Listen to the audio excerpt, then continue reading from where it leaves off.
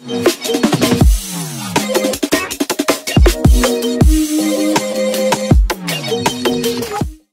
everyone, it's me again, Teacher Ruby, and today we are going to have the first lesson of the fourth quarter in English 9. So we are going to focus on this competency, judging the relevance and worth of ideas, soundness of author's reasoning, and effectiveness of the presentation. In this time of pandemic at the digital age, online media play a crucial role as we obtain much of the information we need through many platforms such as YouTube, Instagram, Facebook, or Twitter. Each provides rapid dissemination of information, which also allows us to access news to keep us updated.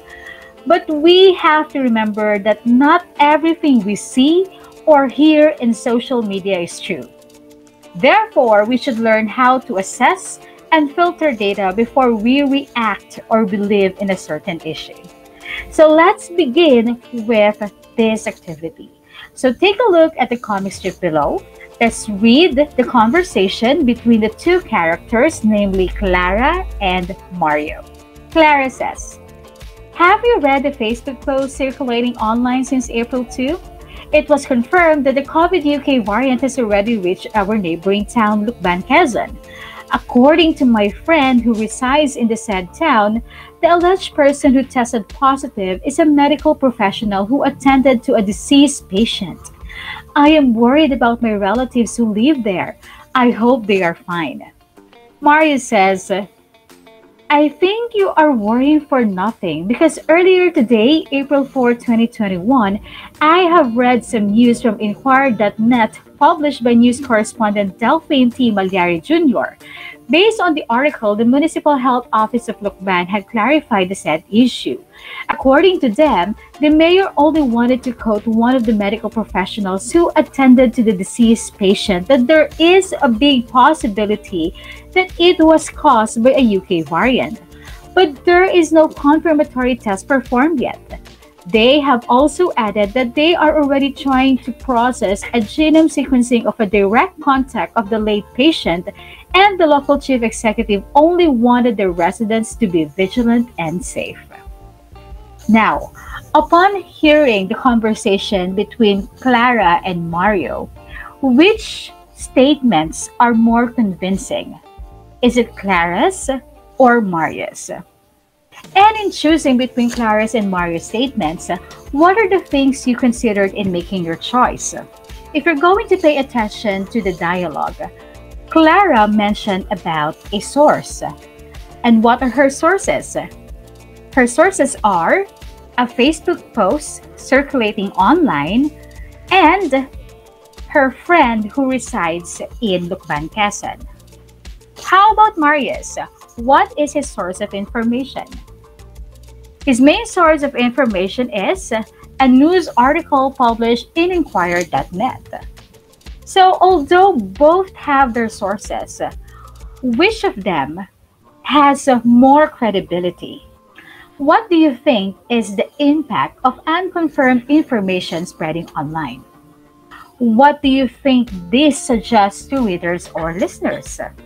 As we try to gather information from various sources or platforms to keep us updated, our capability to judge the truthfulness and relevance of ideas is imperative. So we must remember that before we believe the articles or materials that we have obtained, we should check first if it's factual or misleading. Thus, we must know the different tips on how to distinguish factual or truthful information from a faulty one. First, let us define what relevance and truth means.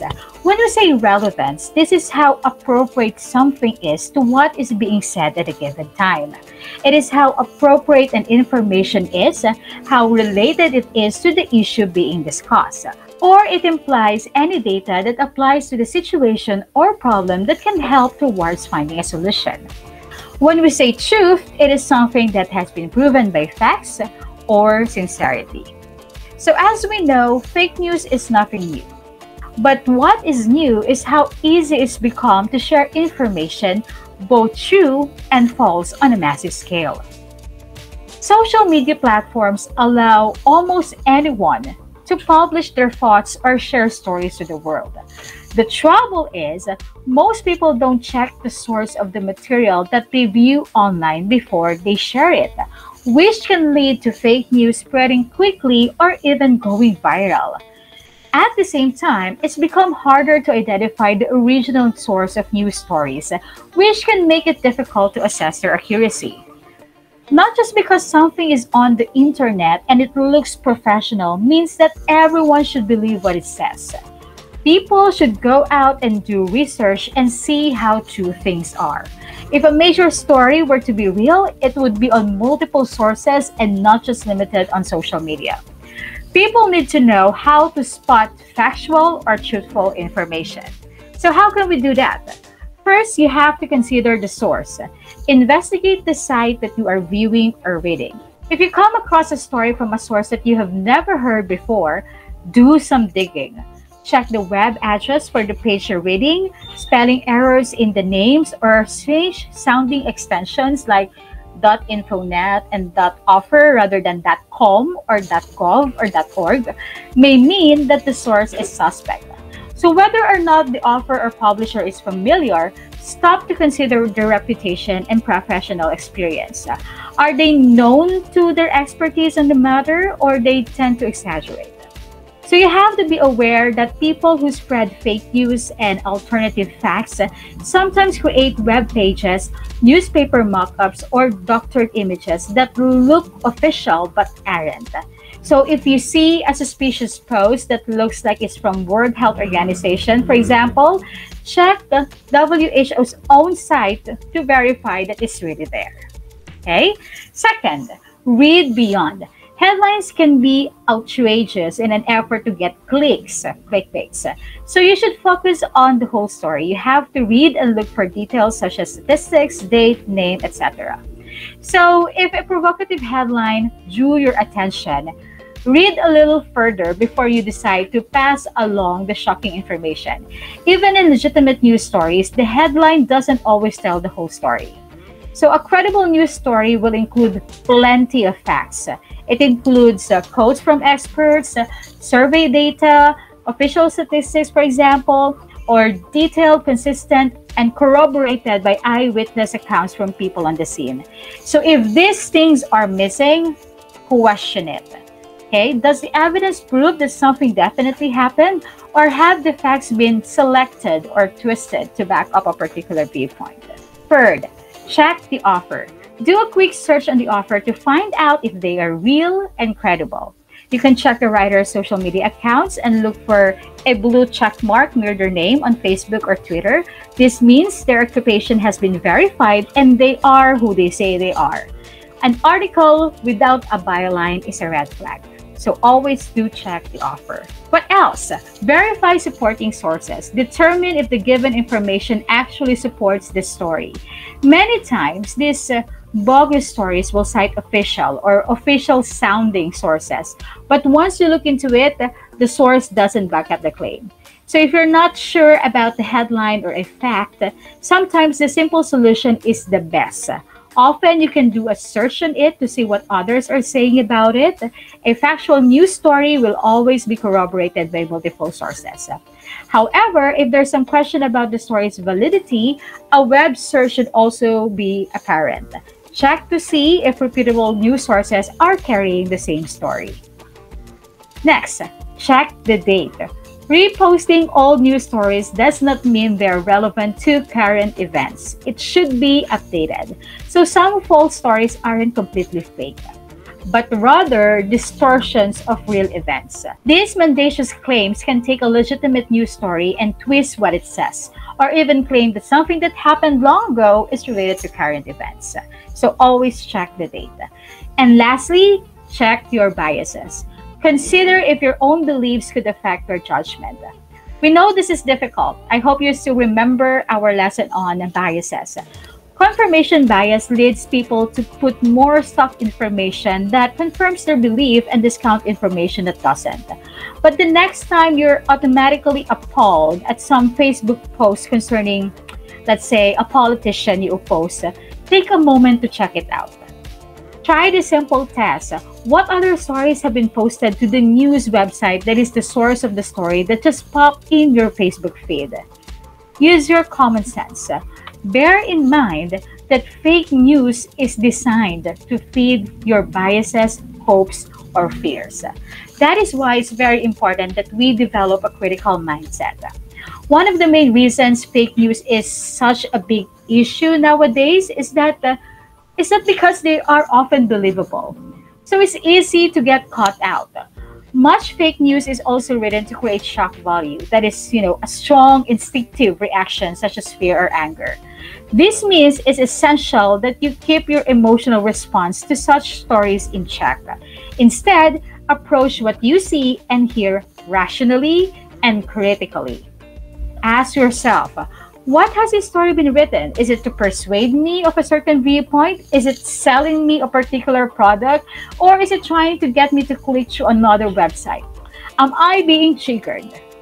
Right? So again, here are the tips on how to spot factual or truthful information. Consider the source, read beyond, check the offer, verify supporting sources, check the date, and check your biases. All right, so let's now go over to the different learning tasks that you will accomplish for this week. For learning task 1, now that you know the different tips on how to spot factual and truthful information, let us verify your answers on the first activity. So remember the conversation between Clara and Mario? So let's do the fact check by accomplishing the table below. Put a check on the corresponding box for each item if it was clearly provided by the speaker. The person who will get the most checks is therefore the one who stated truthful ideas. So let's start with Clara. Did Clara mention the source? Yes, she did. So you have to put a check mark. Did Clara include supporting details? I'm afraid she didn't. How about the offer? Did she mention the offer of the Facebook post? No, she did not, right? How about supporting sources? Aside from a Facebook post, does she have other sources of information? Yes, she also mentioned a friend who lived in Lokban, Quezon. How about the date? Did she mention the date? Yes, she did. She mentioned that the post circulated on April 2, right? Now, let's talk about Mario's statement. Did Mario mention the source? He definitely did. Did Mario mention about supporting details? Yes. Offer? Definitely. Supporting sources? Yes. And date? Yes. So between Clara and Mario, Mario's statement is more truthful, right? Now, in learning task 2, you have to listen carefully to the news clip and be ready to answer the given questions. Now, I am just going to include the link to the news clip, but let us all read together the transcript or the news article, right? Bulacan, Cavite, Laguna, Rizal revert to GCQ until April 4. So this was released on March 22, 2021 by Zian Arcangel from CNN Philippines. The provinces of Bulacan, Rizal, Laguna, and Cavite have been placed under general community quarantine status along with Metro Manila until April 4. In line with this, the Interagency Task Force handling the government pandemic response also approved new restrictions to slow down the rise in COVID-19 cases. Under Resolution 104 approved by IATF, only essential travel into and out of Metro Manila and the 4 provinces are allowed. Those authorized to go out of their homes include workers in the government and private sector, health and emergency frontliners, persons traveling for medical or humanitarian reasons, persons going to the airport for overseas travel, and Filipinos returning from abroad. Mass gatherings include large religious activities and are prohibited. Weddings, baptisms, and funeral services are allowed, but attendance is limited to 10 persons. Restaurants are limited to offering delivery and takeout services. Outdoor dining is allowed, but only at 50% capacity. The private sector is encouraged to adopt alternative work arrangements for employees and reduce their operational or on-site capacity to between 30% to 50%, just like in the government executive branch. The IATF also discourages visits from persons outside one's immediate family or household. A curfew from 10 p.m. to 5 a.m. is enforced for 2 weeks. Malacanang appeals for public understanding since the restrictions will affect some people's Holy Week plans. The IATF considers tourism a non-essential activity. Sana po maintindihan ng lahat na this is for the common good. Alam po natin na nagplano na kayo at talagang you are looking forward to this Holy Week break, no? Pero kung papayagan po tayo ng unbated travel ngayon, ay talagang mas mapapabilis ang pagkalat ng mga new variants sa iba't ibang parte pa ng Pilipinas. Presidential spokesperson Harry Roque. Despite the restrictions, Presidential spokesperson Harry Roque clarifies there is no lockdown in Metro Manila or the 4 nearby provinces under GCQ. That is because most businesses and public transportation are allowed to operate. Hindi po tayo nag-economic lockdown dahil bukas pa rin po ang mga industriya bagamat in-encourage nga natin yung mga work from home kung pwede. Konti na lang yung mga establishment na ating isinara. Bukas pa rin po ang ating ekonomiya so po pwede pa rin pong magtrabaho. Local government units of the areas under GCQ are ordered to ensure compliance with health protocols as well as quarantine and isolation measures. Zian Arcangel, CNN Philippines. Now that we have read the article, let's read the guide questions. The first question is, what is the news all about? Is it A, is it about economic lockdown among provinces under the general community quarantine? Is it B, Holy Week break and essential activities allowed to be conducted during the holiday period? Or is it C, COVID-19 Interagency Task Force's new approved resolution to slow down the rise in COVID-19 cases or the resolution number 104? Or letter D, COVID-19 Interagency Task Force considering tourism as an essential activity in places under GCQ. So which do you think is the main idea of the article? A, B, C, or D? The correct answer is letter C. Correct. COVID-19 Interagency Task Force's new approved resolution to slow down the rise in COVID-19 cases or the resolution number 104. If you're going to notice, A, B, and D are actually all wrong. First, it was said that there's no economic lockdown. Second, Holy Week break and essential activities are not allowed during that period. And tourism was not considered as an essential activity. In this learning task, you are going to make an infographic. So as a teenager, you are considered as one of the most vulnerable individuals from COVID-19. Thus, it is important that you remind yourself of the preventive measures against the virus. So in this task, you will make a creative infographic out of the informative text from the World Health Organization on COVID-19 facts. So what do we mean by infographics? So from the term itself, it's a combination of information and graphics. So it is a visual representation of information or data, specifically a collection of imagery, charts, and minimal text that gives an easy-to-understand overview of the topic. So this is the information that you have to work on. So you already have the half of it, the information. So what you just need to do is to translate this information to an infographic. So you have to add some images, probably some charts or tables, okay, or any other graphics that could accentuate or support this information, right? Now, this is how you're going to be scored. Content, 4 points. Design of graphics, 4 points. Format, another 4 points. Quality and sourcing for another set of 4 points. So, remember this. Checking the legitimacy of the information will keep us from being a victim of fake news or faulty information.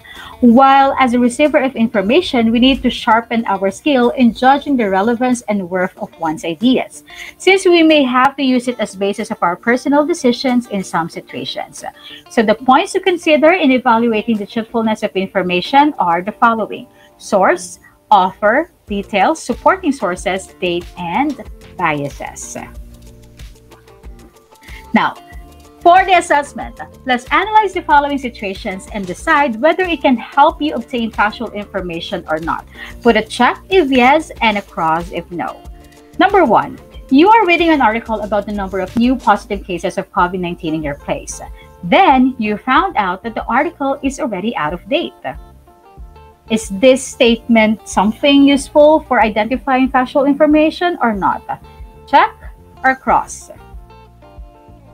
Cross, right? Why? Because the article is already out of date.